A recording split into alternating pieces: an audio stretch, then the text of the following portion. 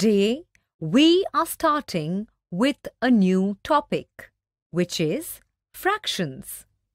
I think a cake shop will be the perfect place to learn about and understand a whole and a half.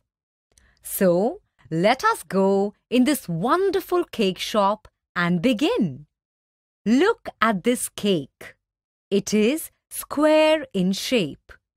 It is also whole. That is, it is not cut into pieces. An unbroken piece of object, shape or number is called a whole.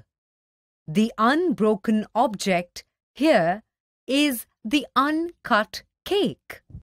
It is a whole cake. Now let us learn about a half. When we cut this cake in 2 equal parts, each part is 1/2 of the cake. When both the parts are joined together, we get back the whole cake.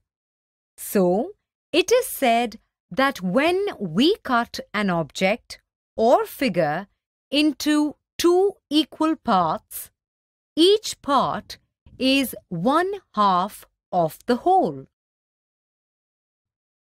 1/2 means 1 out of 2 equal parts.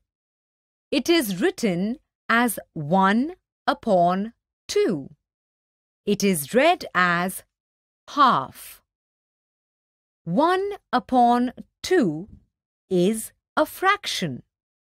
A fraction is a part of a whole. 2 halves make a whole.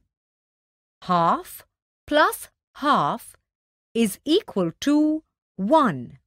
That is 1 whole object.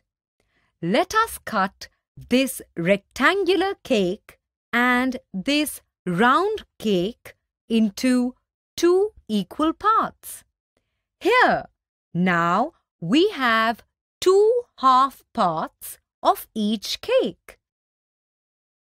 Wow! Wasn't it easy? We will continue with the concept of half in the next session. See you then. Bye.